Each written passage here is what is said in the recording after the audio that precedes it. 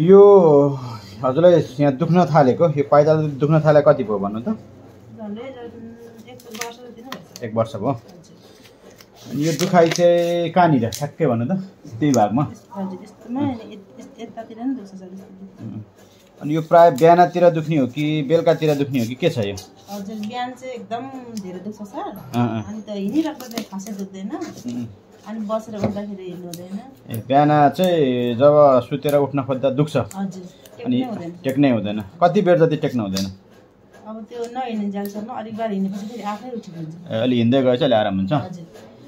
अनि हजुरको यो हुन्छ नि समस्या, यसको लागि हजुरले के उपचार विधि गर्नुभयो? यो आयुर्वेदिक पनि गरेको सर। आयुर्वेदिक गर्नुभयो? हजुर। अरू? अनि यसलाई तातो पानीमा डुबाएर राख्ने हजुर गरेको। यस्तो नि गर्नुभएको थियो? त्यसले खासै सुधार गरेन? हजुर। यो रोगलाई चाहिँ प्लान्टर फ्यासाइटिस भन्छ हैन? हजुर। यो हुने भनेको ठ्याक्कै यो पाइताला भन्दा तल छ नि, यो हाम्रो छाला बाहिर छाला छ नि। हजुर। यो छाला भन्दा भित्र चाहिँ एउटा प्लान्टर फेसिया भन्ने हुन्छ। त्यसमा चाहिँ चोट लागेर यो भएको हुन्छ हैन? अब यो कस्तो पेसेन्टलाई हुन्छ भने यो चाहिँ अलिकति पातलो खालको सोल भएको जुत्ता लाउने पेसेन्टहरू हुन्छ नि। अनि जुत्ता लाउँदा चाहिँ अलिकति नरम खालको लाउनु पर्ने हुन्छ हैन? त्यो नभएर अलिक पातलो सोल भएको जुत्ता लाउने मान्छेहरूलाई बढी हुन्छ कि यो चाहिँ है। एउटा त्यो एकछिन सफा गरेको कि यो सफा गर्नुपर्छ कि इन्जेक्सन हाल्दा इन्फेक्सन नहोस् भनेर बाँकी छ।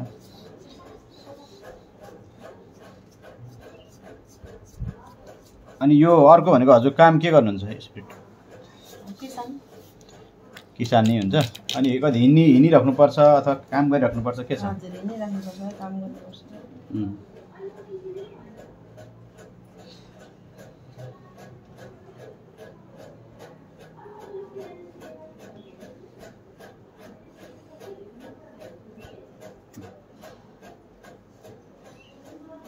न हात छुनुपर्ने है।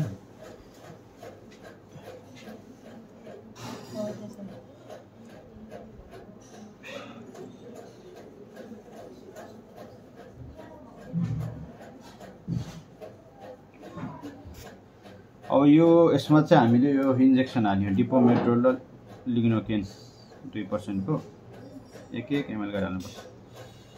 हाल्ने पोइन्ट चाहिँ ठ्याक्कै यसको यहाँबाट ल्याउने यो कौला जति माथि यहाँबाट यो पोइन्टबाट हाल्दा हुन्छ। यसमा हाल्न कहाँ हाल्नुहुन्न भने यहाँ हाल्नु हुँदैन, डाइरेक्ट यहाँबाट पनि त्यसो पुरै यो अलिकति दुख्छ चिसो हुन्छ है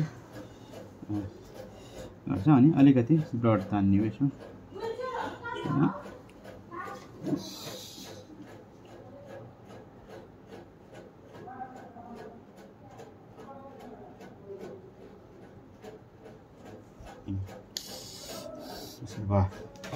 यसरी यो इन्जेक्सन हाल्यो अहिले बिस्तारै आराम गर्न थाल्छ। एकछिन यहाँ यस्तो पुरा प्लेन कटन थियो